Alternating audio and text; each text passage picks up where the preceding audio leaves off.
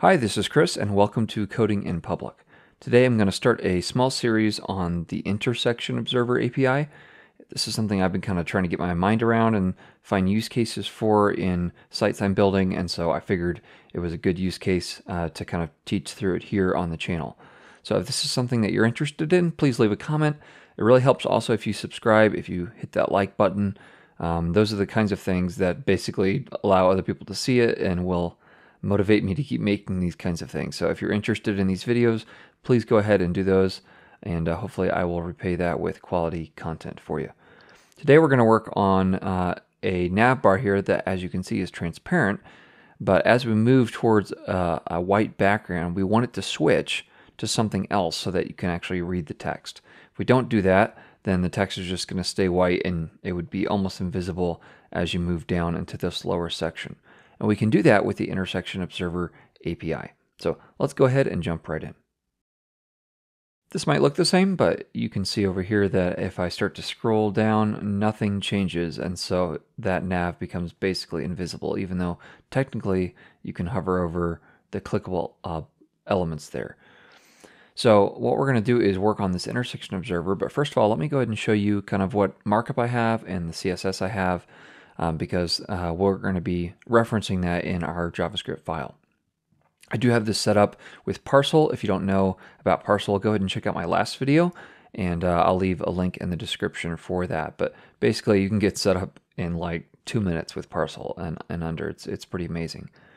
What it's doing is it's compiling all my SCSS down to CSS. It's grabbing my JavaScript file. Anything that's linked in this index.html file, it's watching and interacting with and kind of doing its magic on. So check out that for sure if you don't know anything about Parcel. This index.html file is fairly straightforward. We're going to grab this nav, and then we're also going to use the header as our observer. And right now it's got nothing in it other than just this background image. When it comes to the SCSS, we have a couple things going on. I just have a background of transparent. I'm using these color variables from SCSS. You can obviously use CSS variables as well. And then what we're going to do with JavaScript is add a class called active. Here we go. And just under the active class, we're going to switch out the background, switch out the color. We're going to do the same for the links as well. And we're going to add this box shadow on the bottom of it, so you can still see it kind of against that white backdrop. So all we have to do is add this active class, and everything will just happen kind of automatically. And if you want to know for sure that that's how everything works, we'll come in here and just say class active, and then you can see over here it's on permanently, which is obviously not what we want. We want to trigger it on just when we get right about there. Okay, so I think one of the most helpful things to do is to read these MDM web docs. Now, especially if you're learning web development, I think most of us have a bad rap for both not reading documentation and not understanding it when we do. But if you ever want to get better, you've got to get better at reading documentation. And so I am not pretending to understand everything in this document, but it is a help to be able to kind of just get more proficient at reading documentation, trying to implement it. And most of the time, these MDM docs are just really, really helpful and walk you through it kind of step by step. So I'm going to do my best to kind of follow what they have here. And if you have any questions, certainly leave them in the comments, but I would also really encourage you to look here into this documentation. Okay, let's go ahead and jump into this JavaScript file, and we're going to do a few things. I'm going to leave this up just for a moment here, but first thing, we need to grab both that nav and that header element. So we'll come in here and say const nav equals query selector, and we're going to grab the nav, and then let's copy down and grab the header. Okay, so we've got both the nav and the header. We are mostly there. Just kidding, we haven't done anything yet. Okay, so it's going to tell us a few things here. This Intersection Observer API documentation tells us that we need to write a new observer. That new observer is going to take something we pass into it. This callback function that'll be run whenever it intersects, and then we need to pass an object, an options object to it as well. So that we don't get yelled at, let's go ahead and add the options object now. So I'm going to say const, and let's name this something helpful so that if we have several of these observers, it's easy to tell which options this belongs to. So let's call it something like nav observer options. All right, and right now I am just going to pass in nothing, but that way at least it won't yell at us. Then let's come in here and say nav observer. They're just calling it observer. You can call it whatever we want here, but we'll say is equal to new intersection observer. And then we need to pass in, remember, both the callback and the options over here. And again, we can call this callback whatever we want. So let's call it something helpful. Nav observer callback. All right, this is the function we're going to run, which we haven't created yet. That's okay. So that's the function we're going to run, and then we want to pass in these options. All right, so pretty easy so far. We haven't really done anything yet, aside from saying, hey, this is the intersection observer. Here's the function we're going to run whenever this is triggered, and here are the options we're going to pass into it. So we need to do a few things here. We need to actually write this function itself. So let's come up here, and again, we'll just say const observer callback. This is the function we're going to write. This is going to take two items. It'll take whatever we're passing into it, so whatever we want it to observe, and we actually need to pass back in this nav observer. So we could call this whatever we want. We're going to pass in the nav, so we might as well say navigation or whatever. Okay, that's what we're going to pass in, and then this nav observer is the intersection observer we're going to call as well. We're just using an arrow function here, and we'll say right now let's just console log. I guess let's console log something helpful. So we'll call it navigation. Yeah, let's just console log the navigation itself. Okay, now we've got the function written, we've got the options written, we've got the new intersection observer written, but so far we're not actually observing anything. So what we need to do now is call this nav observer, and we need to call observe on it. And we're going to pass in whatever thing we want to pass into through here into this function, which will be our nav. So let's go ahead and pass this nav in. Just like this. Now, if we did everything correctly, let me come over here and pull this up. Okay, so we're getting an error, and let's see what the problem is. It says it's on line 12 down here, intersection.navObserver callback. Okay, so we've got a problem in this function here. I think what we need to do, first of all, is I'm realizing we need to pass the header in, and this will be what we pass in this way. Let's just call it like watch entry, all right, whatever we're watching.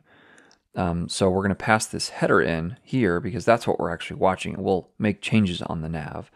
So that might be our first thing we need to worry about. And the second thing, let's see, let's just pass in this console log the watch entry instead. Okay, there we go. Just kind of mixed up some of my terminology here. But you'll notice here, immediately we get this console log of the watch entry itself. It tells us all kinds of cool stuff that it's observed. And as soon as you load the page, it's actually going to run your nav observer on it. And it's going to tell us a bunch of stuff. What's interesting to us right now is this is intersecting.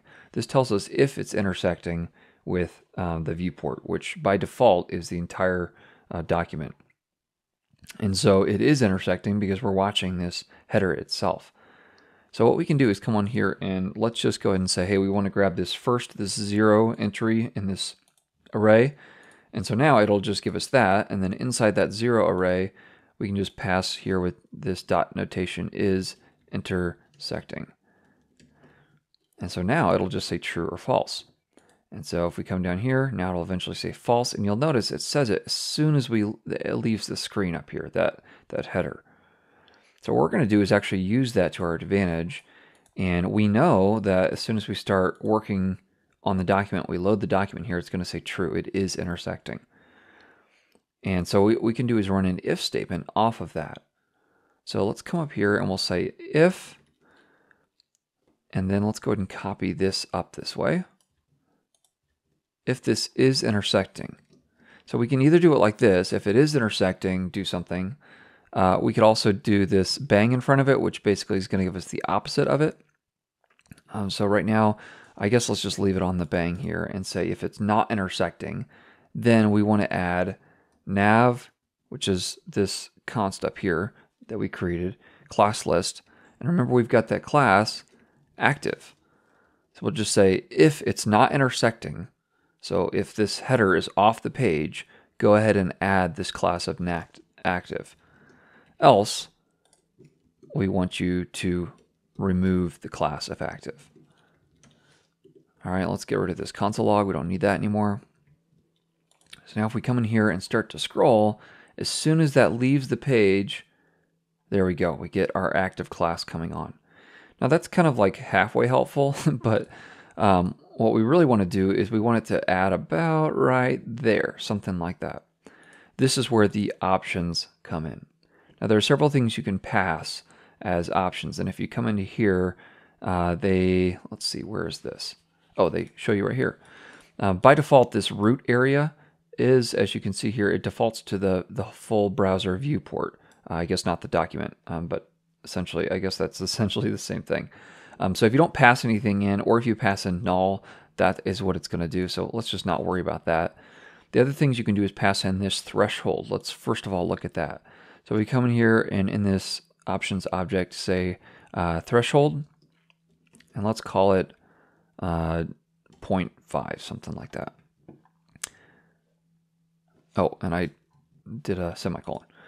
So if we come in here, let's go back here and let's come in here and console log that is intersecting. And okay, we got true right now. So as we come this way, because we passed in that options object, now what it's doing is it's waiting until this header is halfway down the screen. This is what that threshold means. It's halfway down the screen, and then it's going to fire again and count it as essentially as if it's off.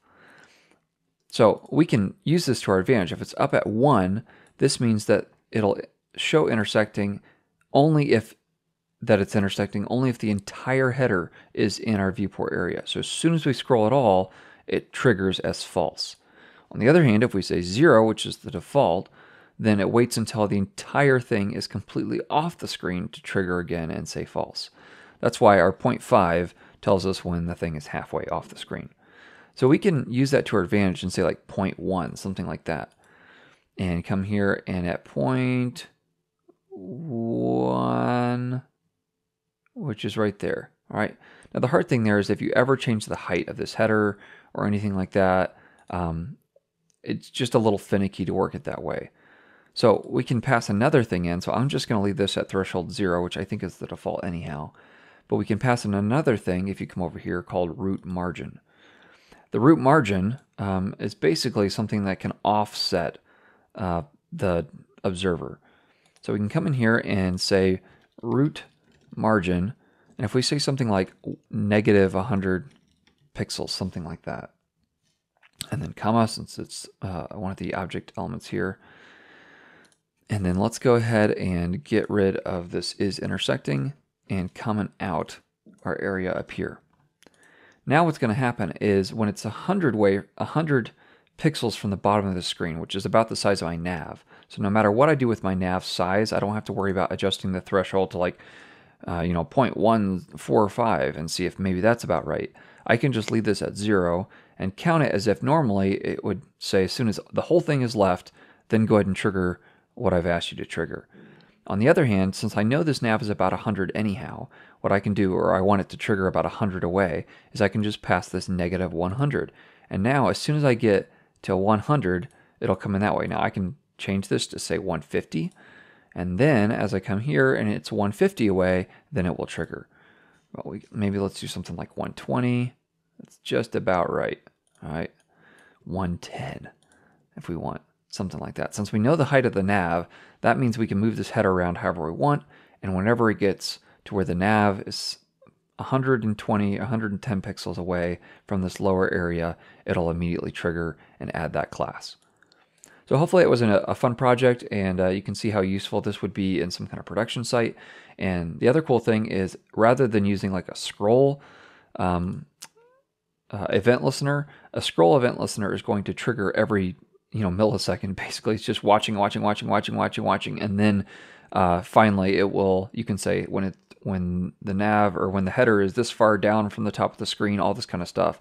Worrying with top scroll, but that's a lot of CPU power for something that intersection observer can do pretty naturally. Intersection observer, as we've seen, triggers basically when you first load the page, and you can actually tell it not to as well. But in this case, we want it to because we want to know if we should have this class on or not, and then it triggers whenever you tell it to. So 2 triggers, we come back, it removes it, come back, it removes it. So hopefully this was helpful for you. If you have questions about this, feel free to leave them in the comments. Again, I'd really encourage you to read the documentation, even just for the practice of getting better at reading documentation and kind of filtering through that.